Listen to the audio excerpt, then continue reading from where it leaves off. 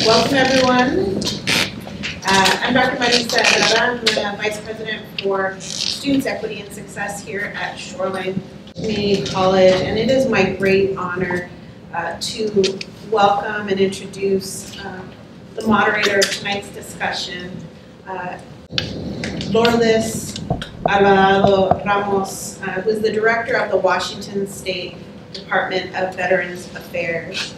And as director, she prefers to be called Alfie, but I will tell you a little bit of background about her and how she came into this role. She was born in Puerto Rico and served 22 years on active duty in the U.S. Army. And she retired as the Command Sergeant Major of Madigan Army Medical Center and Troop Command at Joint Base Lewis McChord. And as director, she serves as a member of Governor Jay Inslee's executive cabinet and chairs the Washington State Military Transition Council. In this capacity, her agency leads statewide efforts for the seamless transition of members of the military to Washington State's communities. And she also serves as the lead for the Governor's Healthy and Safe Communities Goal Council, which is charged with fostering the health of Washingtonians from a healthy start to a safe and supported future. Alfie is the recipient of the Army Legion of Merit Medal and the Military Order of Medical Merit and state and national awards, a multitude of state and national awards. And in particular, the Governor's Distinguished Management Leadership Award and the Department of Veterans Affairs Secretary's Leadership Award. Director Alvarado Ramos will introduce the members of the panel we have seated here, and I wanted to say thank you to those, both for your service and for your service tonight in helping us talk about this very important topic. If you will help me give a warm Shoreline welcome to Director Alfie Alvarado Ramos.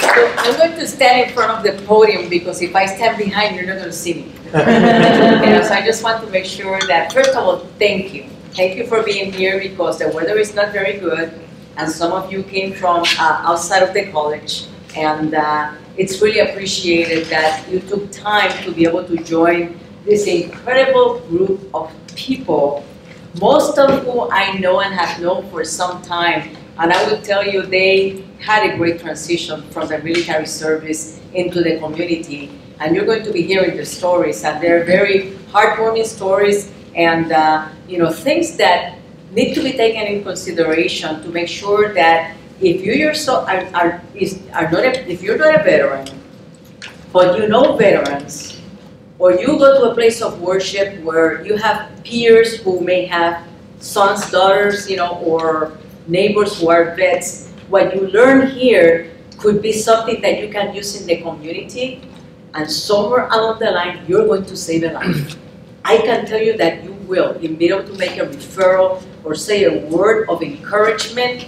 You are going to be saving a life. So listen to these people closely because they have some really great stories, and in the process, you will be able to know how to be able to help maybe somebody who is in need of assistance. So I'm going to start in the order that they're seated, introducing them, because if I let them introduce themselves, we're going to be here all night. So we'll just, I'll do that. So first we're going to start with John McCoy. John McCoy, U.S. Army National Guard Reserve, Washington State. He received an honorable discharge in 2010. John entered the military 8 days after 9/11. John served 2 deployments as an infantryman in Baghdad and Mosul, Iraq. He was awarded a Combat Infantry Badge and an Army Commendation Medal for his service. He's a Wounded Warrior Fellow and former Veterans Caseworker with Washington State 9th Congressional District. He also worked with us at the Washington State Department of Veterans Affairs for a little while. So we know him pretty well. Between his 2 tours in Iraq, John volunteered with the Army National Guard to help conduct search and rescue and provide security throughout the lower 9th Ward of New Orleans after Hurricane Katrina. As a life member with the Veterans of Foreign Wars, he continues to help veterans reach vital services in their time of need. John he currently serves in the King County Veterans Board, and I think you probably know the King County, the citizens of King County did approve a Human Services and Veterans Levy that is going to provide incredibly important services to veterans and their families in King County. Yeah, so that's the introduction of John Marco. So please, let's Sylvia Feliciano entered the military in 1991, the U.S. Marine Corps. What? and served as an administrator with the 1st Radio Battalion in Hawaii following basic training. She served on a humanitarian assistance team in Miami, Florida, following damage from Hurricane Andrew. Her long hours of support for Marines deployed from North Carolina earned her a meritorious award. She was the first woman Marine to serve on the color guard of a Dolphins football game. And I tell you, those are really guarded positions, to be color guard at some of the NFL. Currently, Sylvia is a strategic advisor and the systems lead for the Development Services Office, City of Seattle Public Utilities. Currently, Sylvia, one of her priorities there is to create a pipeline for transitioning veterans in the city. She works closely with HR managers to translate military occupational posts to city-like job classifications and works with former military personnel who are entering the civilian workforce. Sylvia Feliciano. And we have one of your own, Arvin Ferolino, Shoreline student. Arvin entered the military U.S. Army in 2009 and completed basic training in Fort Benning, Georgia. He spent 7 years in the infantry, including a tour in Germany, then another in Afghanistan, 2010-2011, then back to Germany. He finished his service at Fort Lewis, Washington as a sergeant. He was born in Salinas, California, but realized quickly how much better life is in Washington State, where he chose to remain and attend school following his military career. And I know he's a proud student of this college. Welcome. And last but not least, we have the senior most member of this august panel. That means the oldest. Larry Alcantara served with the 5th Communications Battalion, 3rd Marine Division, 10 miles southeast of Da Nang, the Republic of Vietnam, from November 1967 to September 1968. And I look at Larry and I go, he doesn't look that way. He does not look, Yes. Serving veterans and serving those who serve, keeps him young, I think. He was honorably discharged 20 September 1968. Larry served on several volunteer boards for community-based organizations for cultural heritage, performing arts, human services, and political action. He serves on the Governor's Veterans Affairs Advisory Committee as the Vice Chair. He has also served in the Marine Corps Heritage Foundation, Marine Corps Scholarship Foundation Outreach Committee, Leatherneck Honor Guard Commander, and is past commandant Puget Sound Marine Corps League. He spent 27 years in corporate HR for the city of Seattle. Ladies and gentlemen, Larry Alcantara.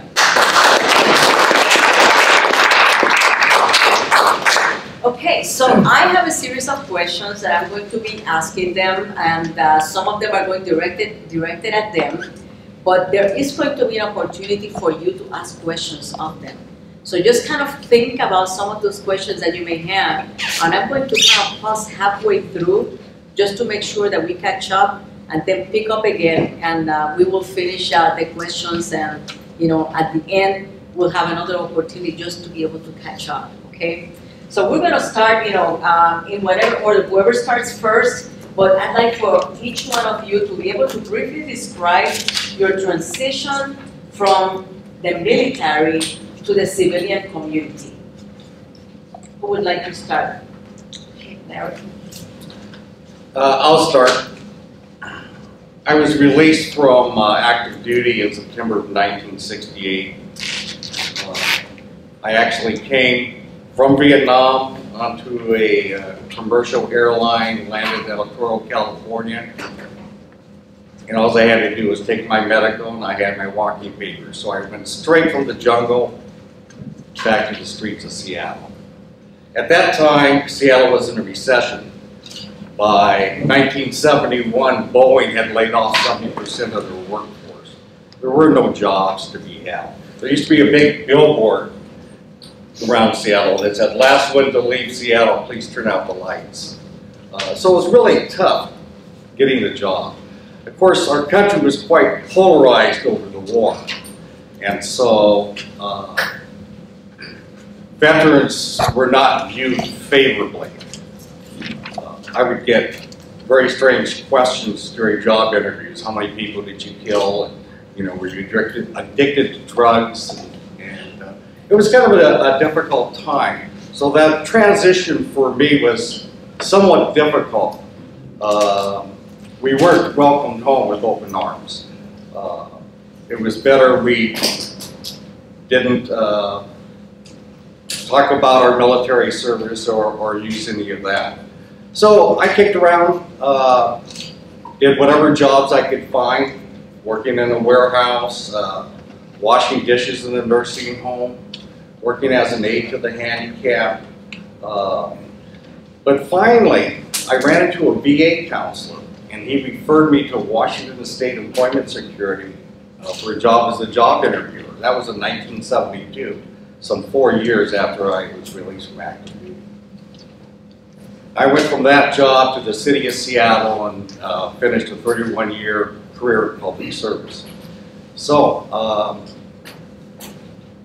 my feeling is both the military and the civilians should have and could have provided some structure to help those moving from military culture to civilian culture. I really wasn't prepared to go from the jungle to the streets of Seattle in a matter of a couple of weeks. It was really a culture shock. I'm sure we're going to get into some of the details and some of the challenges, but I'll leave it there for now.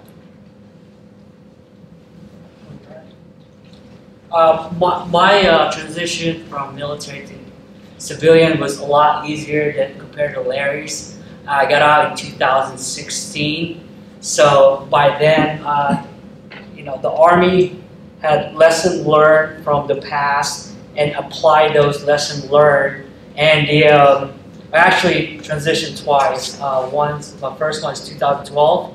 Back then it was ACAP. So ACAP provide resources for veterans that's getting ready to get out, like 12 months out process. They help us search for jobs, help us job interview, help us build our resume to fit into the civilian world. And with that, they also provide us with resources, with health benefits, and get us ready to prepare us to go to school. And back then, they didn't have a program like we have in 2016, where they have transition veteran that's about to get out, and we have this program, apprenticeship program, which from what I remember from my soldier, one of them is in Fort Lewis was welding and HVAC. Those are the main things that they offer for veteran that's getting out in about 6 months. So they'll apply for that program, and once they get approved, and the unit would let them go to do that class until they get out to prepare to have a job. So that's one of them, and one of them is school. GI Bill, they taught us how to navigate the system and how to apply school wherever you want to go. Those are one of them, and my transition wasn't as bad as compared to Larry's because we are given the resources for us to be successful when we get out. But the only thing they didn't give us is we're given all these resources, but when we get out, we're not prepared to be back in the real world because there's a disconnect between the civilians and the military. So that's why while attending here, when they asked me about my service, I share just a little bit just to get them to know that, hey, you could actually approach a veteran at any time. You can talk to me at any time. I'm willing to answer any question. And yeah, that was my transition. It wasn't as hard as Larry. I was given everything that I need to know to be successful in the civilian world. That's it. Well, I got out, it was shortly after the Gulf War, and they didn't have a successful transition program during my time. I was in Hawaii, and we had the choice to go whenever we wanted to go, and I think I went like 5 days before I was separating. I didn't realize the importance of it. But it was just passing us through the door. We were handed a packet of bad copies, and we were given like a personality test, and I didn't know what it meant. I was 19 years old. And the career counseling conversation that I had was uninformative. It didn't inform me of anything. It certainly didn't prepare me to go into the real world. Into the civilian world. There was no resume, translation of skill sets, no transferable skill sets, no interview practice or job search help. There wasn't any. It was just pushing us out the door. You know, a checklist. We got her through.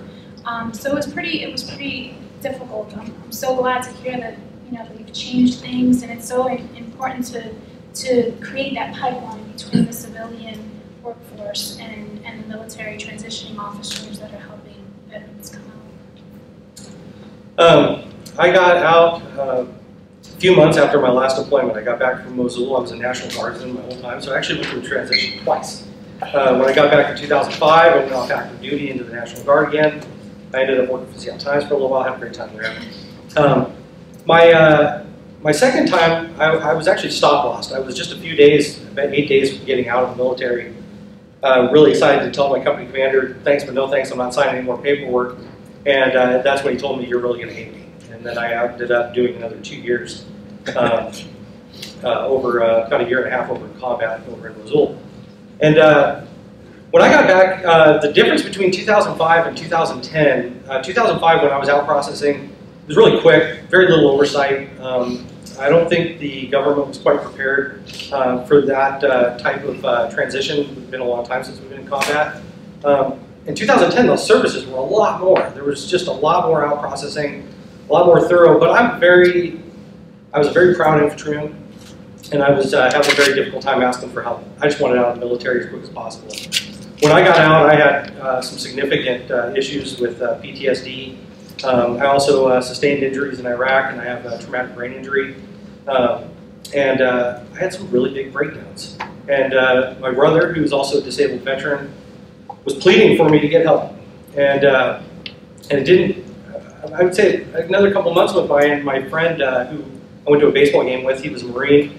I actually saw him in Kuwait as he was going into Iraq, and I was coming out. I've known this guy since I was 11. I was at a baseball game with him, and he told me he was going to therapy. And when I heard that, to hear a peer of mine, somebody that I really respect, somebody I love, saying that he was doing therapy, that's when I finally called up the vet center down in Seattle. A gentleman named Ron Boxmeyer, who was just a hero of mine, said, get down here. He's a Vietnam vet, does a lot of great things for veterans. And he got me down there and got me on the path to healthy lifestyle. Good year of therapy. I've done 3 years. I go back every occasion. But after I was able to get healthy with myself and start moving forward, that's when I came to school here. I met my wife here. And I'm just really grateful that there's some really great veteran therapy out there for people. So. You know, a lot of people say that, and I say that too, the services and programs that our new veterans enjoy were built on the shoulders of the Vietnam vet. Because many of us, you know, as we went into the workforce and started working with veterans, swore that we would never let happen what happened to us.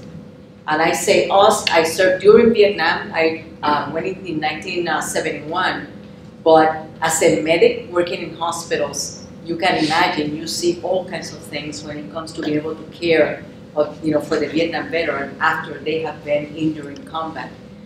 So it is wonderful that there are new programs and they're going to continue improving just to make sure that we take really good care of our veterans. In retrospect, and it's not going to be all of you, but whoever I would like to answer this question, what kind of support would have been especially helpful from educational institutions like Shoreline or Veterans Services agencies, to be able to ease that transition?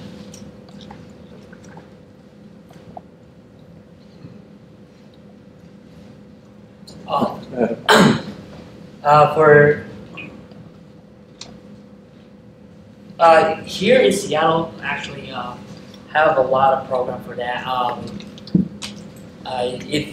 If you decided to go to school, you could actually go to your closest community college, which they have a veteran representative there that would provide you with that information you need to actually get your school GI Bill started. And if you're not ready yet, you could actually go to the Vet Center is one of them. The Vet Center also, we actually provide information in regards to GI Bill, like get you the process, get them like all the information that you need in order for you to get your school started.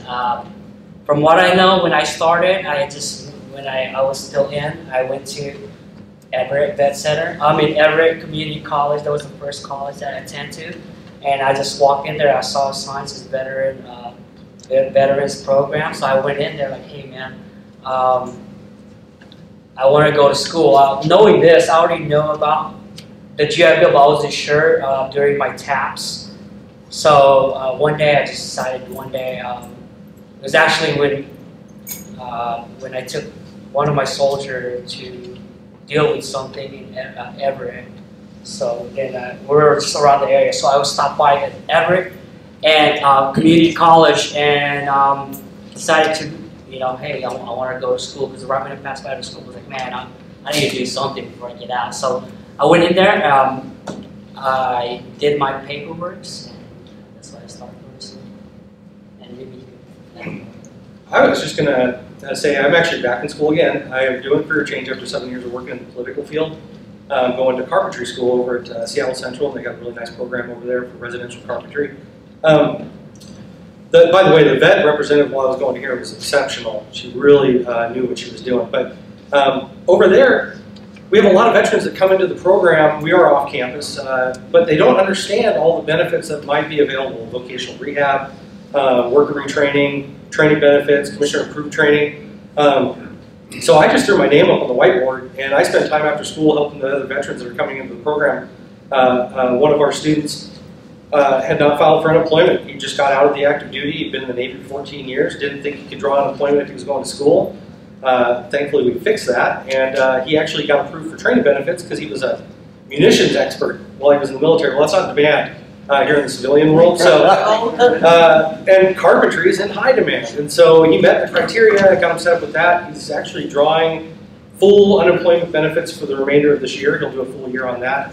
I helped him walk through the really difficult side of dealing with a disability claim. He got out, like I said, very proud, and didn't want to ask for help. And now I've got him on the road, getting him set up with some knee help, and got him down to the VA to get set up with some health coverage that, thank goodness, that's offered. He had no idea that that was something that he had. So for me, I feel like one of the things that we could fix up, there is a student veteran coordinator who helps you with your enrollment, some financial aid stuff. But our social workers are so bogged down, and we have a really great one named Danielle Hairston Pope who works over at Seattle Central, and she comes down and spends a lot of time with the students. But it feels like there's an area that we could bridge a gap and really connect veterans to services and help them navigate the bureaucracy that goes into some of this paperwork. The training benefits alone is something like 40 pages to fill out, and it's astronomical. And so I've been in the weeds, and so I'm really lucky that I get to be there and help a lot of people get through all the bureaucratic red tape. So. Thank you. Sylvia, We know that some students, even though they're getting the GI Bill, they're not able to support a family. You know, even with the allowances, like the new GI Bill is very generous compared to the ones, you know, when Sylvia and Larry and I were serving, and even when you were serving, because the new GI Bill is fairly recent. So they need to go into the workforce to be able to make ends meet. You know, what kind of advice do you have for someone who is just starting, they're going to college, but they want to also enter the workforce? So I was a single mom when I started going back to school. And I knew that I had to go over and beyond to be able to support my children, go to school, and go to work as well. And so I did a lot of research on scholarships and resources that were going to help me out. Got a few scholarships, but I also had to take out loans just to survive as a single mom. And because I continued to work hard in my studies, I was able to continue with the scholarships and grants and such. But I think, in as far as the workforce is concerned, I had to learn on my own because those resources weren't given to me when I transitioned. And so I learned, and it's something that I tell transitioning veterans and when I was helping them in City Light, that they really have to, whenever they come across a job announcement, whatever job they're looking for, we talk about military occupations not transferring into the civilian workforce, and that's not true. Because the skill sets that you attain are transferable. It may not be the same title or the same kind of function, but the transferable skills that you have, whether they're managing projects, managing programs, managing people, those are skill sets that are transferable into the civilian workforce. And so my advice is always break down the job announcements. Look at what you want to do. Break down the job announcements line by line and think back about what you did in the military, the skill sets that you have, and apply that. Apply that to the job announcements. And you have to, you work with, resources that they provide, the veterans resources that they provide. But in your resume, make sure you use the language that's in the job announcements and use your transferable skill sets. Because when I'm always asked to sit on resume panels and interview panels, and one of the things that I see a lot of still is, the military lingo, the military language in resumes. And civilian hiring managers don't understand that. They don't understand how that translates into what they're looking for. And so they'll immediately push that to the side if they want to hire veterans, but they're not understanding how that's going to transfer into their workforce. And so they're pushed out, unfortunately. And so one of my goals was to create a pipeline so that we're educating hiring managers that lingo, but also helping the transitioning officers to understand what their job sets, skill sets, how they translate into the city of Seattle, the utilities.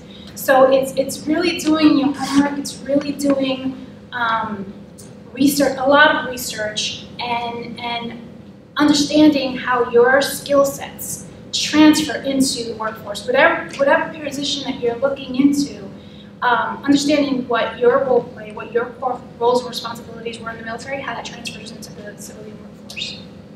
If I could piggyback Yes, on please. Sylvia's. One of my friends was recently involved in career change, and she was doing recruiting, and specifically military to civilian recruiting. So they do have headhunters that actually focus on that. So if you're in the midst of a military transition to civilian culture, one of the things that you could do is seek out those recruiters or headhunters that specialize in going from military to civilian. Because they're going to help you go from military speak to corporate speak. They're going to help you, change those military terms to the key words that the employer is using. But yeah, just wanted to add that up. So we know, and Sylvia spoke about those skills, when it comes to the service member, now veteran, it's not just the hard skills of the military occupation, but there are a lot of soft skills that are taught in all of the leadership academies and all of that. So what makes, what makes a difference as far as the student who is a veteran in the classroom? What kind of impact, those of you who have been in the classroom and are a little bit older than those who normally, are students, how does that feel and how does the veteran contribute to the classroom atmosphere? Well, I went to school in Miami. So again, I was a single mom. And I was really intimidated because I had a 10-year gap from when I got out of the military to when I started going back to school. And so my mindset was, oh my God, I'm going to have to be the overachiever because I'm so old. I'm going back to school. I'm going to be with 18-year-olds, and I was 29 when I started. And I was counseled by the college. It was Miami-Dade Community College at the time. And she says, the counselor says to me, just take one class because you've been out of school for 10 years. And I was like, oh, I've always been a good student, so I'm gonna risk it and take two. And it came pretty easy to me. It was easy. And so the next time I took 5 classes. And then I just continued that way.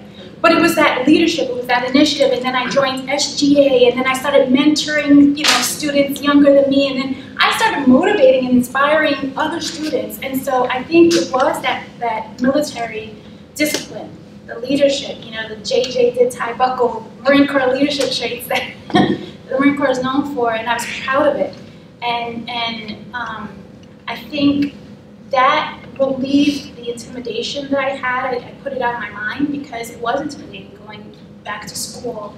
As a single mom, 29, I was, thinking I was so old. But that was my experience. I think there's, certain intangibles veterans bring, not just to the classroom, but to employment. I've observed that quarter century in corporate personnel. I saw veterans coming in, for a long time, and I recognized some of those traits. They were reliable, they were punctual, they were honest, they worked well in a team, they were goal-oriented, they were mission-driven. Here's certain intangibles that maybe a civilian hasn't been taught, but by being in the military, those are the kinds of structure that you're accustomed to working under. Those are the expectations. In the Marine Corps, they have the Marine Corps values of honor, courage, and commitment. That means, honor, you never lie, you never cheat, you never steal. You're honorable, you have integrity. And when you approach a job, you put that, you have the courage to put that honor into practice. You hold yourself accountable. You hold other people accountable. You make sure that we're doing what we're supposed to be doing, for the team goal, for the team mission. And of course, lastly, the commitment part of it is that relentless dedication to excellence. When we're in the military, second best isn't going to get it. There is no try in the Marine Corps, right? When they say, you're going to take that hill, you take the hill. That's it. And I think that same attitude, those are intangibles that all of us as veterans bring to the workplace or to the classroom. I believe my fellow panelists did a very good job answering that. I think there's one thing to add also. Military personnel, they adapt well to change. And in the organization I'm in now, there's so much change with leadership. And there are folks that struggle with change. They struggle with because they become so accustomed to, a routine. And change is hard for them. And sometimes I sit back and I say, I wish military was required. But I think folks who serve, they work well under pressure, they work well and adapt well to change. So Larry, what advice do you have for members of the audience here tonight regarding how they can help a veteran reintegrate to the community? what are the things you would, have them just think about in order to make that happen? Well, of course, that very fundamental human instinct. Be nice. Be nice. I mean, the veteran's going to have challenges that you're going to be able to relate to. So be patient. Just be nice. Help that veteran talk their way through and help them identify what are their needs. Are there needs for training or education? Is it employment? Is it getting relocated, housing? Is it learning how to shop? I know some young folks, myself, I joined the Marine Corps when I was 17. When I came out, signing up for phone and heat and all this other stuff, going to the grocery store, there were some real basic necessities that maybe I wasn't really well equipped with, because the Marine Corps gave me my housing, they gave me my food, they gave me my clothes. I didn't have to go out and hustle that stuff. I had this built-in structure already. So be nice, help that veteran understand what are the needs. And then there's places, thankfully nowadays, there's a lot of places. Elfie runs a wonderful shop. She is, a champion for veterans, second to none. She leads our nation in being a veteran leader. But there are so many resources within the community college system, or colleges and universities, vocational schools. They have veteran counselors in employment arenas and things like Sylvia's doing, recognizing the veteran needs and the transition into public employment. So there's lots of resources. Help them identify the needs and then connect them. Not only are there VA, or the Washington Department of Veterans Affairs, but there are veteran service organizations. I'm a member of the Puget Sound Marine Corps League, and the Marine Corps League and the Marine Corps have a formal partnership. It's called Honorary Active Duty. And when a Marine is scheduled to be released from active duty into the civilian world, we hook up with them when we say, look, we'll pay your first year membership dues in the Marine Corps League, and you can be around other Marines. We have Marines that were from Iwo Jima and Korea and Vietnam, Iraq and Afghanistan. And, we can help you. We've been through it. We've had to apply for VA benefits. We've had to apply for education. We've had to go, do that resume or do that job interview. So there's that structure they're accustomed to. One veteran talking to another, you can say things in shorthand and you don't have to explain it like you do a civilian. Civilians mostly don't get it. But, so there's the Marine Corps League, the VFW, AMVETS, American Legion, I could go on and on. There's lots of veteran service organizations, there's vet centers, there's VAs, and one plug I'll put in is for Washington Serves. That's capital W, capital A, Washington Serves. This is an online tool. You go in there and you put in your name and you say, this is what I need. And that program will screen all of the resources, and they will have the right fit. They will have the person who can deliver that service you need contact you. So instead of you having to go through 150 different resources, this program does that for you. Washington Serves, don't forget it. So you have a neighbor, young family that moves next to you. They kind of look military because they still have, have the short haircut and all. They're your neighbor. You move into that community. Is it okay for somebody to knock on your door and, I had just moved up back up to Shoreline, just about almost 2 years ago. That first Veterans Day, I had my Army flag flying high out in the front, and I opened up my door later that afternoon. And I'm not saying beer was exactly what I was looking for, but there was a lot of beer on my front door. And there was a bunch of notes from my neighbors saying thank you for your service, and without any name attached to it whatsoever. That just made me really feel good and safe in my community.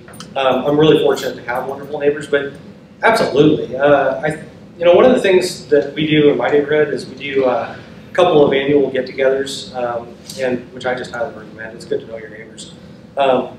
And I would say definitely, I love it when people come up and want to talk to me about my service. I'm proud of my service. I feel for Larry's generation, not having that opportunity to talk about it, because for me, next to getting married to my wife, it's the best thing I've ever done.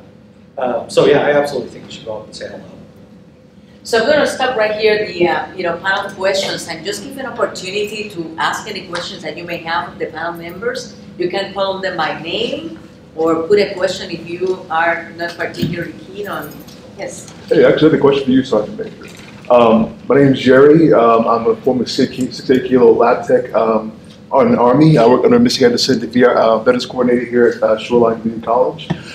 We have a spate of students here at Shoreline Community College who are veterans who are also medical personnel. We found difficulty transitioning our medical experience to relevant or equivalent certification here in Washington State. Do you know of any resources or offices in the area that allow us to sit down with somebody to do so? The Department of Health has been a mixed help. Like as you said, bureaucracy is kind of a difficult bit with. Yeah, and that's and probably some of the members of the panel can answer some of that. But certifications are hard because depending on the service, some services will provide more training than others, and therefore can meet a lot of the thresholds for for recognition of the occupational specialty. As an example, someone who worked in a ship cutting hair, and that was kind of their occupational specialty. They were a barber. The Department of Licensing will give them a barber's or beauty beautician license upon completion of service because they met all of the requirements. Same thing with X-ray technicians if they were Army or trained by the Army. In the Navy, they have some shortfalls in the time, the length of time. But we can talk about that separately if you'd like to do that. But the Department of Health is doing a lot of work licensing and labor and industries in recognizing apprenticeship. A lot of work and laws have been passed over the last 5 years to be able to ensure that all of that experience and service is recognized and people don't have to start from scratch. Because that is the most frustrating thing for a veteran, isn't it? Veterans don't have any patience. We're not patient. We want to be able to start work yesterday. And it can be frustrating and debilitating and depressing. Any one of you want to talk about that? I would note that I've worked both on the national side. I worked for Congress a couple different times, and I've also worked on the state side. Senator Murray, Senator Cantwell, your local congressperson, they're bogged down with phone calls. But I'm going to be honest with you, your state representatives do not get the phone calls like anybody else. And I'm sure Ruth Kagi and Representative Ryu would be very happy to hear this information, but I would say get together your own lobby group. Get some people that are very interested in getting this thing through, and go talk to your state senator, go talk to your state representatives. I guarantee you, Congress gets probably 1 million phone calls, they're getting like 3. And you can get a meeting with these people and get it. If it's not getting on their portfolio, something they care about, they got constituent, they care about votes. Money's first, then the constituency seems to be the second thing. I'm telling you, give them a call and get some people together that are sounds like you have a good understanding of this option. Put it on their ballot. And when somebody says, oh, I was just an infantry man, what do you tell them? So I would say be a trailblazer. If it's not done, be the first to do it, because there is always a first. When I first got here to Washington, it was supposed to be a 9-month mentorship with my program in New York City. And I realized really quickly that the city of Seattle as an organization, veterans were not visible at all. And that bothered me a lot. And I had to choose a thesis. And at the time I was working for corporate performance director, and she dealt with performance metrics and reporting, and that was not going to be what I was going to work on. I knew that my mission was to make veterans visible. And so I set out, and I would be knocking on people's doors, and the veteran booklets that the department gives, the Veteran Affairs, it's a little booklet of benefits. I wanted to order those, and I sent an email out, and I would never get a response. I ended up carrying it in my back pocket every single day until I saw the human resources officer walking towards the elevator, and I stopped her. I said, "Can I order these?" And she goes, "Yes." I run back to my desk, per, human resource officer, please order. You have to do what you have to do to be that trailblazer. And 5-6 years later, they are now celebrating Memorial Day celebrations. They've made veterans visible. They're working with transitioning officers. So I say, don't let that stop you. You be the trailblazer. Any other questions from the audience? Yes, ma'am. I have a question about the cultural aspect. Military, I come from a family of lots of military folks. My grandfather served in World War II, but I also know that part of the transition out, you're going back into your community as a Latina. I think that that's also an important aspect, and I would love for you all to talk about that part of who you are, that identity. Well, now that you mention it, I'm working on a project right now, Filipino American Vietnam War vets, and we're doing an oral history in conjunction with the Filipino National Historical Society. So we've got 19 veterans here in this local area who grew up together. Some went to grade school, some went to middle school, some went to high school.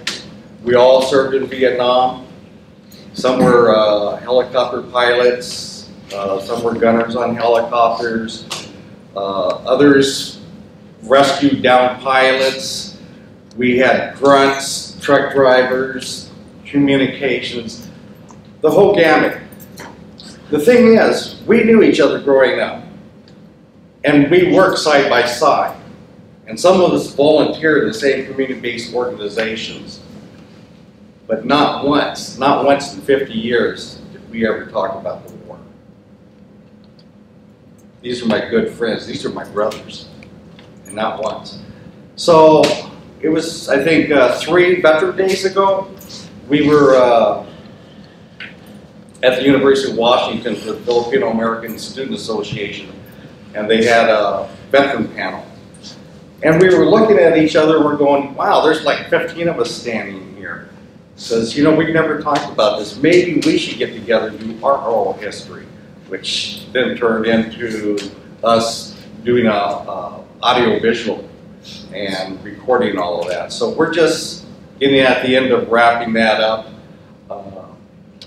But that was really important. In the city of Seattle, because of the era I come from, and veterans were looked down upon. But I did start Filipino American City Employees of Seattle in 1990. And we helped ASE, the Hispanic American City Employees, get going. We got the LGBTs going. Blacks in Government was going pretty strong. But we built bridges, and we got city dollars for training. And we were trying to break those, I call it bamboo ceilings, where, we were always like the best technician, we were always the best accountant, but we were never the supervisor, we were never the manager. And so we worked in enhancing our visibility and underscoring our strengths and our skills and our contributions, and saying, hey, look, we're here too. I might just add, I recently was on the Academy Board for Congresswoman Jayapal. It was a really nice honor. I'm an enlisted guy, so actually to be able to choose who's going to be the new officers was extremely exciting for me. We interviewed about 30 different candidates from all around the district. I want to say it was about 50-50. Can you explain what that means? The Academy nomination? Yeah, because, So we have West Point, Annapolis, the Coast Guard Academy, which is Kings Point, I think is the Air Force Academy out of Colorado. When these students are coming from high school and getting ready to go into their next phase of life and they want to become an officer, some of them choose to go to academies. There's a lot of different academies. These are the big, prestigious academies: West Point, Annapolis, and the Air Force Academy, and of course Kings Point. But They choose people to live in the community to interview these children. And these are exceptional people. We're talking heavily involved in the community, perfect straight A students, extremely charismatic, very competitive for these slots. We only can give nominations to those that deserve it, but we get to choose a principal nomination. The principal nomination means if I choose candidate X to go off to West Point and I put them at the top of the list, as long as they pass the physical, West Point has to take this person. The board that I served on had 2 women of color, as well as a retired Navy captain, and I was really honored that the Congresswoman asked me to be on the panel. We went into that and we interviewed all these children, and we actually had 6 slots, principal nominations that we could fill. We had a couple extra slots from a previous year where somebody maybe didn't make it into the West Point and Annapolis. Out of those 6 slots, 5 of those we filled with female candidates, not just because we were trying to fill them with female candidates. These were the exceptional candidates that needed to go to the academies. Just as somebody who's an infantryman, I served 2 deployments in an all-male unit. Washington State now has 4 female infantrymen serving in its ranks. I just found that out from his battalion commander, who I served with in my first deployment. And what I want to say about that is, I think that's exceptional. I served with 2 female medics on my last deployment. They were the strongest, headstrong, exceptional soldiers I've ever had the pleasure of serving with. And both of them had wanted to be infantry. And I'm just really glad that we're kind of getting to a point where we're getting those opportunities. And let alone the fact that we're going to get some really neat, really exceptional leaders going into these academies. I wanted to answer your question as a Latina. So in the city of Seattle, you mentioned the different affinity groups. They're called affinity groups now. I am a part of the African American affinity group and the Hispanic and Latino affinity group. But in addition to that, the city of Seattle is also very committed to race and social justice, to eliminate institutionalized racism. And so I also serve on the core team and change team for the city and for SPU respectively. And so there are a lot of disparities of people of color, regardless of veteran status. But we do know that homelessness impacts women of color from veterans, who are separated veterans. So we're being more diligent about using a racial lens on our hiring practices, on our disciplinary practices, on just the workforce in of itself, so that we minimize the disparities amongst people of color. So to answer your question, I hope that answers your question. And I don't know if you know, but the military is probably one of the most diverse entities in the world, you know, when it comes to the U.S. military. And because we have so many service members remaining here in Washington State after military service, or people who served here, went all over the world, or went back home after, you know, active duty, and they just went, ew. I'm in Tennessee. You know, my family really likes Washington State, and they come back to Washington State. You know, that continues to, you know, to increase the diversity, you know, and the color of the workforce and students, because they come with the GI Bill, you know, and therefore continue to sprinkle our colleges and universities, you know, with that much needed richness of diversity. You know, so that's one of the contributions also that the military does, you know, in addition to being so integrated. So I have a question for John. What sorts of things of self-help, you know, can you recommend to those who are in transition? Because, you know, there's a lot of programs and all of that, but what should veterans seek to be able to help themselves? I know I already kind of told you a little bit about my story. I only heard this about a month ago. I was actually drywalling my old company commanders upstairs, and we were talking afterwards for dinner, and I've lost a couple of friends to suicide that I've served with. But he blew me away when he told me that 8 members of my company have committed suicide since 2005 when we got back from Iraq. I mean, that's a lot. And so for me, coming back and going to therapy, I mean, it saved my life. I was headed down a very long, bad road. I doubt I would have made it. And so for my self-help, it took having a peer, somebody that I really respected, being honest with me and open. And so one of the things I would say as far as self-help, therapy worked for me. I'm really also grateful that we have these community-based clinics now that we have with the VA, so I don't have to drive all the way to Beacon Hill to get some health care. But and they've been exceptional, and they don't pedal push prescriptions on me. They're really trying to find out what I need to be a healthy human being. And so as far as self-help, I would say having people in my community that are willing to maybe even share, we all have different stories, but we've all needed help at some point in our life. And so I would say if you see a veteran that might be going through a tough time, get them connected to some service organizations that Larry talked about. I send a lot of people to Disabled American Veterans. It's just one of the organizations that I absolutely love down in the federal building.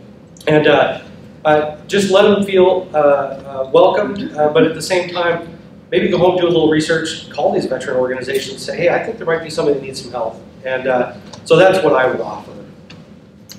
I could add to that. Self-help for me is I keep myself busy. Right when I got out, I didn't really have nothing to do. I was bored, and when you're bored, you start thinking about, man, why am I doing this? I should have gone back to the military. So what I did, I kept myself busy, so I went being active. I was active in the military. I was in infantry, so we always work out. So what I did, I went hiking.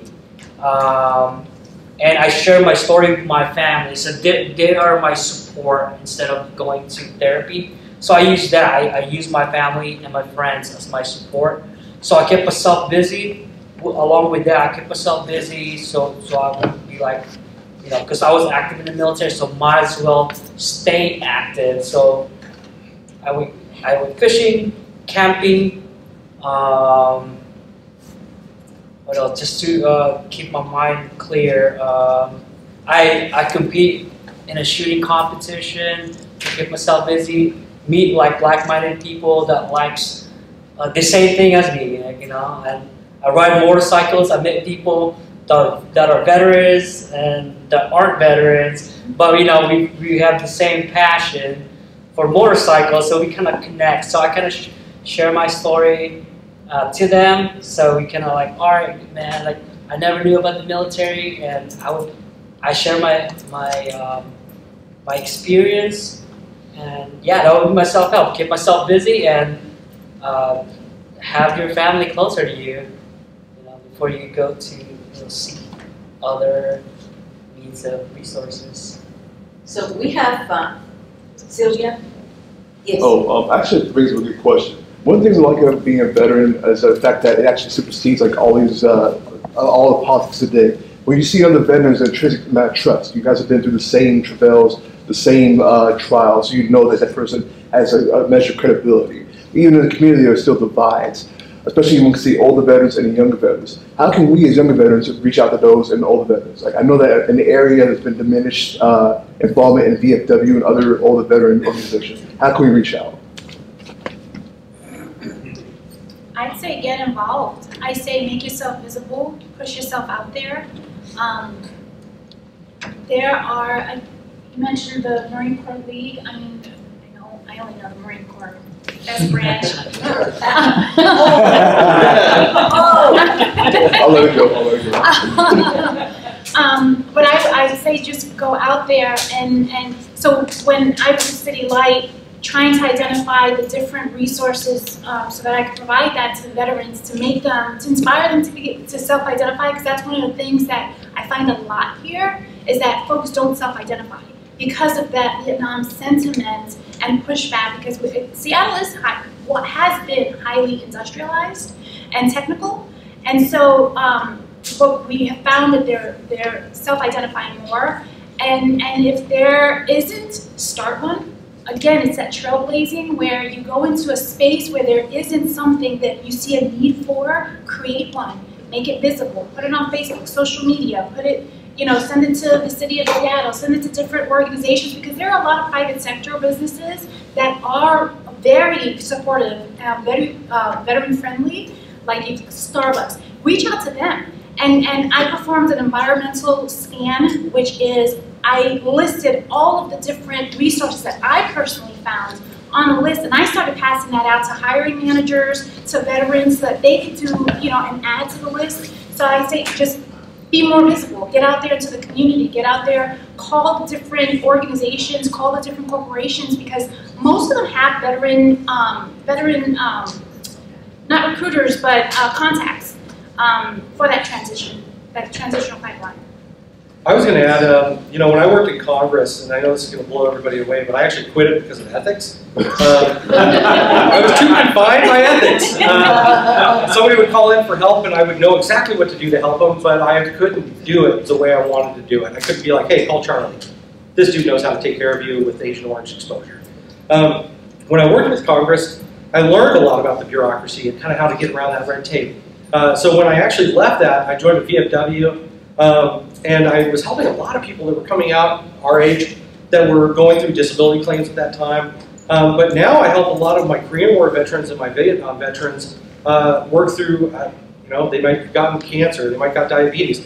And I'll tell you what, when you've got a veteran who's living on a fixed income, worried about their housing, maybe he's going to die of terminal cancer, and you have the energy to sit down and work through that paperwork with them, you'll be a hero to that person. And I absolutely, as a veteran, go join a VFW, go join an American Legion, somebody, meet these older veterans and provide a little bit of support for them because they feel very alone at this moment. So. And old people are stuck in their ways. We know that, don't we? Those who are over the age of 65. Yes, we do. And sometimes it's hard to be able to make that connection, because of, just because of the chasm, in there between ages and all that. There's that differential. But the fact is that there's so many things in common. And I can tell you, one of the areas where we've seen the young and the old kind of come together is through biking, motorcycles. And not even motorcycles, now they're bicycling clubs, which is a lot easier.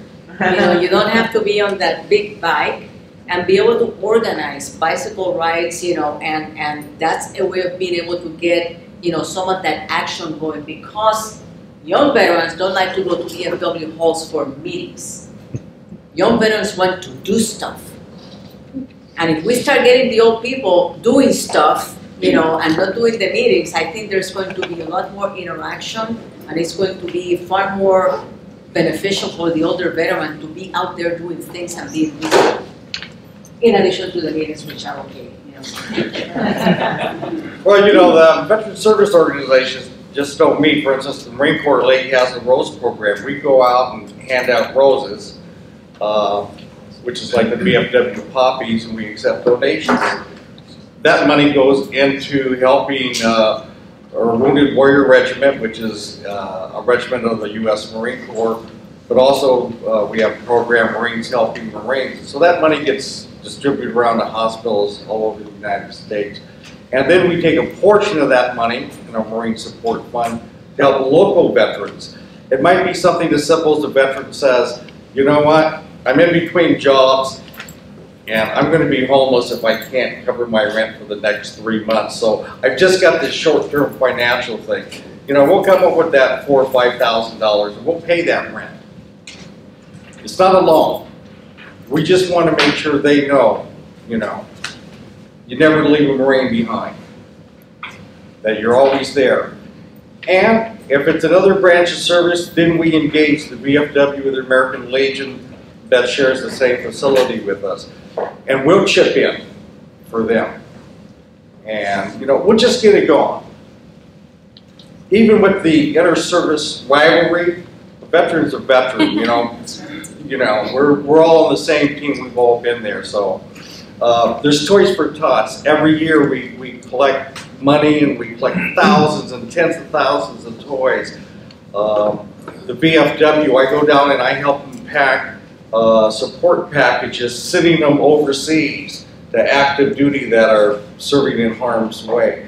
There's lots of things you can do besides going to a meeting. So meetings are okay for some of us. But there's great positive activities where you can perform a community service that's not only helping the veteran, but the veteran's family.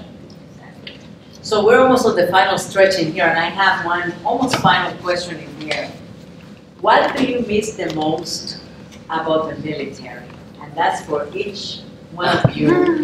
So they'll know what is it that, you know, you're no longer there, but what is the one thing, if you were to put your, you know, your thoughts into it, that you miss the most? Who wants to start? I miss playing spades and dominoes. I really miss it. I would say, and I think everybody up here is probably going to say the camaraderie, just really knowing that the person next to you has your back. You know, you go to your jobs every day. I go to work, and you know, like at work, I might count on somebody to kind of, you know, pick up the, you know, some slack for me and whatnot. But to have somebody standing right next to me that's willing to even take a bullet to save my life, and me for them, I don't even know if I can put into words what that is. And so I do miss some of the structure. I am back now working in carpentry, so I swear a lot more like I did when I was in the military. So I enjoyed that. But yeah, I would say just knowing that I had somebody cover my my sins. Yeah, I have to second that.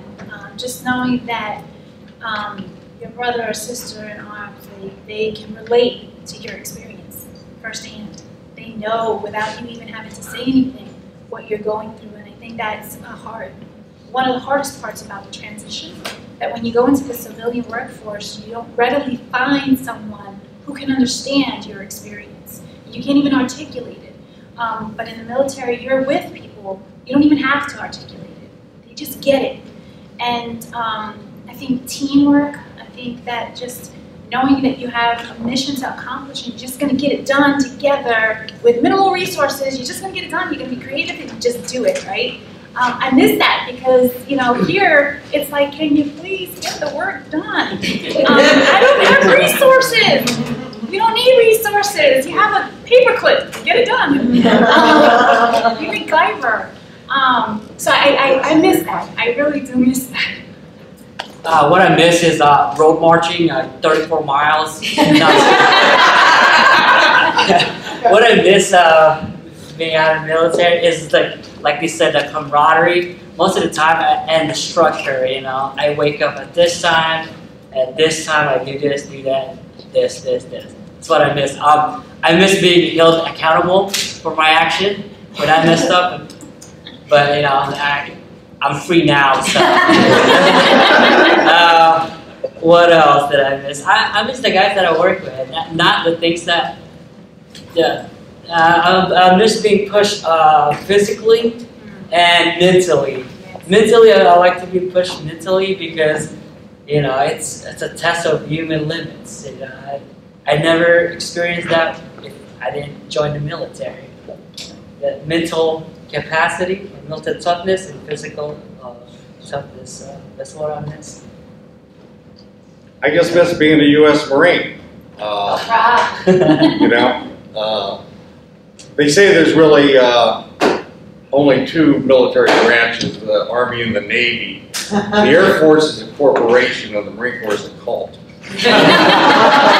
So, you know, it's a sense of duty. It's, you know, I'm a servant leader. When I was working, I did a lot of community-based organizations, a lot of volunteerism with human services and performing arts and what have you. You know, so there's a sense of giving back to the community because I feel, you know, gainful employment, a livable wage, I need to give back and help out my community. But when I was in uniform, you know, it was that greater sense of duty, that patriotism, that we're giving back to our country. My father immigrated from the Philippines in the 1920s, and I have a sense that he gave my father the opportunity, my family the opportunity, and I need to give back to this country. So that sense of duty. I also am not a free spirit. I need that structure around me for me to function a little better. And I like that structure. The clarity of missions. You know, I didn't have to, you know, start with a blank piece of paper every morning. My mission was clear, and I was driven. What we call gung-ho in the Marine Corps, that's working together. That sense of working in a team with other Marines, you know, paperclip, hey, improvise, adapt, and overcome. And you carry that the rest of your life. Whenever you meet a challenge, it's like, hey, great, here's a chance to improvise. Here's a chance to adapt. You just carry that with you. There was some training, there was the leadership aspects that I wouldn't have, you know, received as a 17 or 18 or 19-year-old in the civilian world. And then all of the assignments and the travel that I had, I really enjoyed that. So lots of good things about being in the military. I also just wanted to jump in and say thank you so much for passing that King County Veterans Levy, because I'm about ready to go back to my board next month and we're going to spend that money. Thank you very much. So let me just tell you, for me, all of that was opening my closet and looking at 6 pieces of clothes that look exactly the same. I don't have to worry about what kind of monkey suit I'm going to be wearing the next day. That was the one thing that, you know, that I really miss, having a uniform. Yes, sir. Comment and a question. I'm retired Seattle Fire. We appreciate our military. When they come in, it's nice having that sense of purpose and drive. A question. Do you think that we would be helped in the long run as Americans by reinstituting the draft rather than relying totally on volunteers? I'll answer that. Yes, because